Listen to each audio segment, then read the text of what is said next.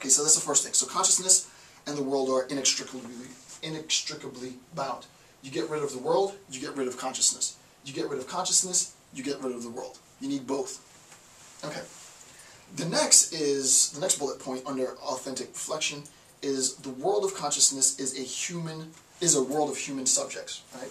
The world of consciousness, right? Our conscious ability, and we recognize there's two forms of consciousness at this level in Freire. The first being accessible consciousness, the stuff around us, sort of the tapestry of life, and our internal consciousness, the content of our imagination. And he talks about the relationship between accessible consciousness and internal consciousness, which I've described in previous videos, right? So the world of consciousness is a world of human subjects, right? Again, no way to talk about consciousness devoid of human subjectivity, right? This state of affairs, where all that exists is a world where no humans live, is a world devoid of consciousness, right? And some would even argue at this point, and I don't remember if Freire argues this at all, I would at least argue that there is no world, right? At the point where human beings cease to exist, the world ceases to exist, right? I'm sure a lot of physicists would disagree with that description, but I'm an epistemologist and I don't know how we would know that that world exists, so devoid of human beings, but that's neither here nor there. Okay. There's a paragraph that I actually want to read. The third bullet point talks of the role of I and the not I in the world of consciousness. But to make sense of it, I want to actually read a section out of the book.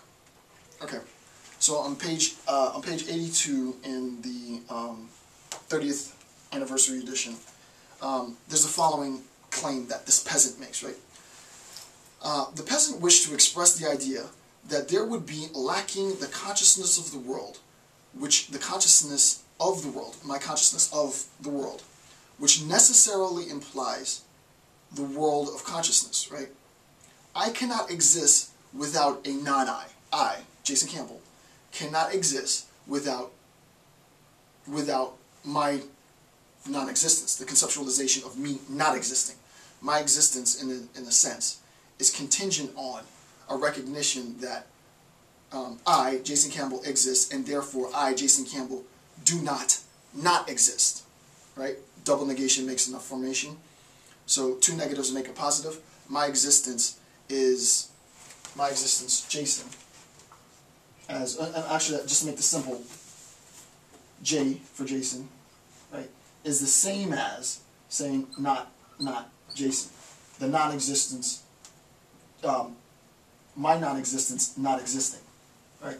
The non-existence of my existence, right? So it's exactly the same thing. Two negations is an affirmation. What he says is, the peasant wished to express the idea that there would be lacking the consciousness of the world, which necessarily implies the world of consciousness.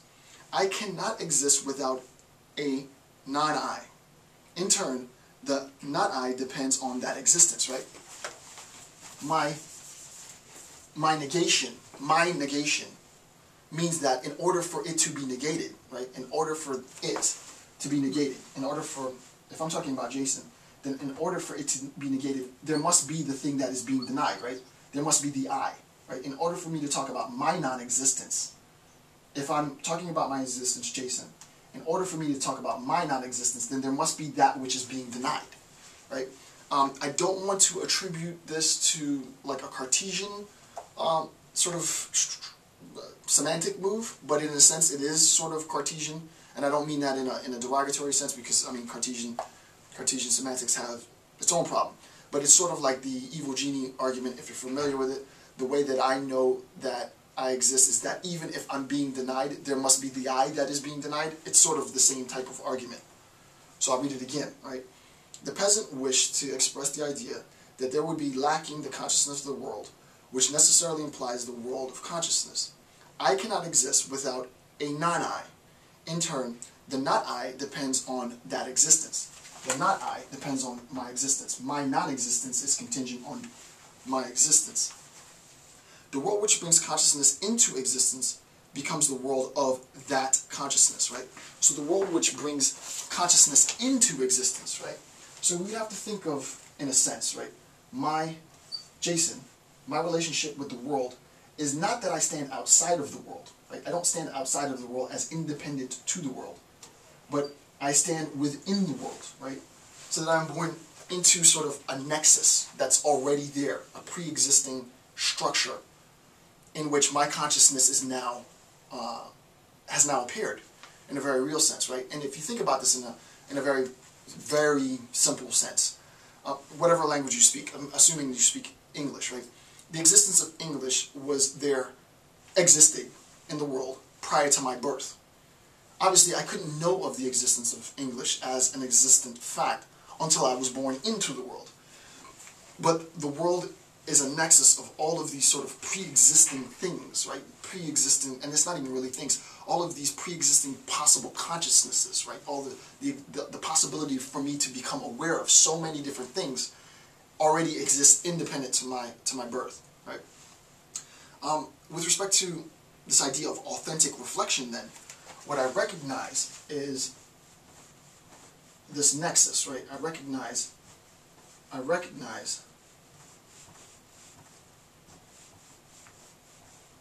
that I am caught up within a nexus, and specifically a nexus of understanding. He doesn't use this phrase, but I do.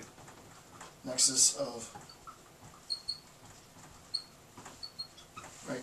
This is not Freire's phrase, but I find myself in a nexus of understanding. There is a way in which I come to recognize my consciousness, my ability to think, in terms of my interrelationship with all these myriad forces of consciousness, right? And I'll make more sense of that in a second.